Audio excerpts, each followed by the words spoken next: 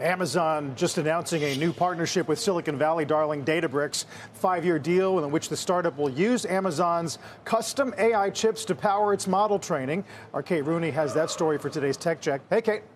Hey, Carl. Good morning. So this is really part of Amazon's long-term strategy in AI. It's looking to compete with Nvidia for custom semiconductors by offering a cheaper option here, and it's trying to keep its position as a top cloud provider as Microsoft and Google are trying the same strategy. As part of this 5-year deal, you mentioned Databricks has agreed to use Amazon's custom chips. They're called Trainium AI chips, and they're going to power the training of Databricks AI models. For context, that's going to help companies customize their AI models or build their own. So Databricks, as part of that, bought Mosaic ML last year for $1.3 billion. And the big draw here to Amazon chips, its cost. So consensus in Silicon Valley, at least, has been that Amazon's chips, they're not as powerful, at least as Nvidia's, which has been the gold standard. You've seen it reflected in Nvidia's stock price, but they're also expensive. So Amazon's Trainium is seen as the discount version. Amazon says customers pay 40% less than they would if they used other hardware out there. I talked to Dan Ives of Wedbush this morning. He told me because Amazon is relatively new at this,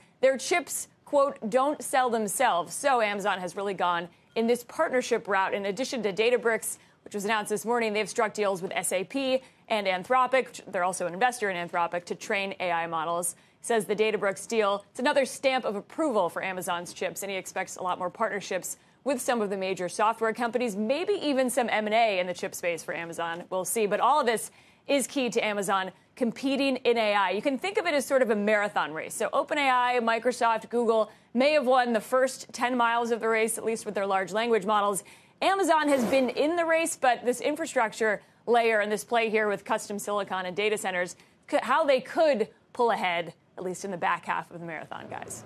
And I'm guessing, Kate, this is important for Amazon because it points to the engine of their overall business model, unlike, say, North American retail, let's say.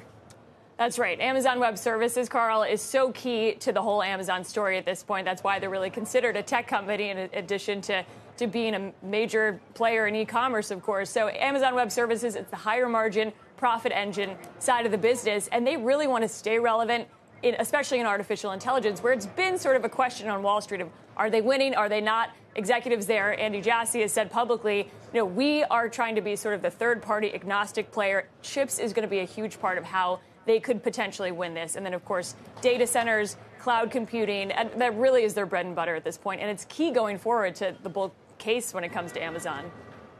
So many partnerships and tie-ups, from nuclear to chips. And co-opetition, guys. They also compete. Yeah. They compete with NVIDIA, but they're offering their clients NVIDIA chips. So it's sort of this delicate balance you see in Silicon Valley where they're competing with everyone, but they're also kind of friends. It's confusing. Right, frenemies. Dynamic. Yes. Frenemies, yeah. Thanks, Kate. Kate Rooney.